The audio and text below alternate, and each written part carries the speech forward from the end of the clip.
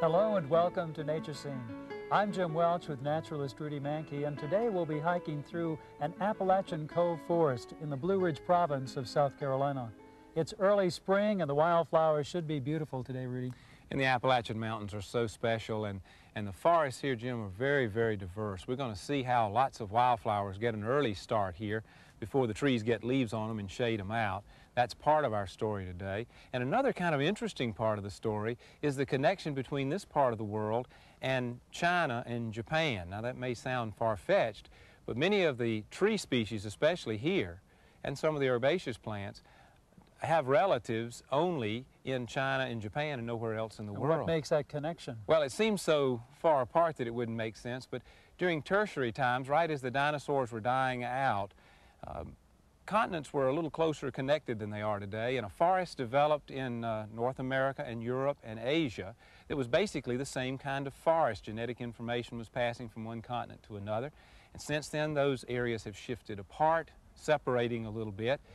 Ice has come from the north and wiped out most of that forest in what's now Europe, but the Appalachian Mountains, going from north to south, and mountains in China and Japan going from north to south, allowed these plants to move away from the ice and preserve the forest that would be all gone if it were not for these mountains. Well, here's a wide abundance right here, great variety. Lots of plants. I think today will be the time to see some of these plants getting a start. The one that's so common on this bank, unquestionably, is one called poor robin's plantain.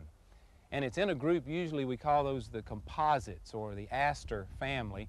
When you look at that, it looks like one flower, but those little projections on the side, instead of being individual petals, are actually individual flowers. They're called ray flowers, and then there's a whole cluster of tiny little flowers in the center, usually referred to as disc flowers. So, you know, a lot of flowers together would be a composite, and that's what that's called. That's the earliest, one of the earliest flowering composites in this part of the world. Rudy, here's a favorite of mine. It's the green and gold. And a good common name, right? Makes good sense. And again, you can see that's another composite, isn't it?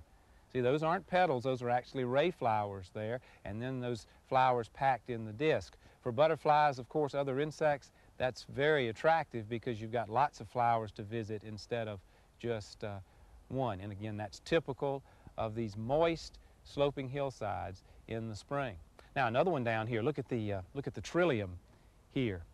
Sweet little Betsy is one of the common names for that, but a trillium, and look at the flower on that very distinctly, 3 parts to that flower, 3 petals there, colored, 3 sepals there, and then look at those mottled leaves around the base. Sometimes the petals are kind of that maroon color. There's one over there, Jim, you can see that has yellow petals instead of that maroon. Further up the bank on the hillside, there's another yellow flower. Yeah, look at the way it's dangling down there. It's kind of an amazing shape to the flower. Bellwort is one of the common names. It's in the lily family.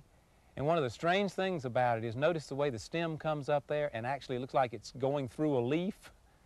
That's an amazing little way of having a leaf without really a stem on the leaf. It's wrapping around the stem of the plant.